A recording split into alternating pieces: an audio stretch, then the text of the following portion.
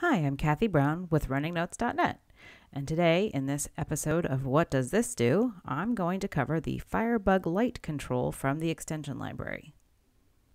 So imagine for a moment you have an application. We have an XPages help desk application.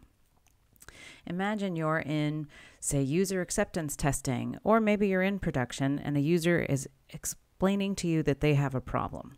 You can't quite understand what they have. You'd like to debug it on their desktop, but you don't want to go through all the problems of having them install Firebug and walking them through it and all of that. Or worse yet, they're using Internet Explorer. So what do? You know Firebug could help you debug the problem really quickly. Well, you can use the Firebug Lite control from the extension library. Here we are in Domino Designer. We've got our ticket control.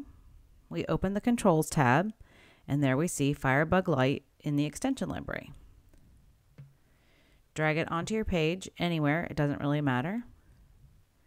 Save the page. We'll refresh our application and open up a ticket. And look what appeared. In the lower right-hand corner, we've got a little bug icon. Keep in mind, we are in Internet Explorer.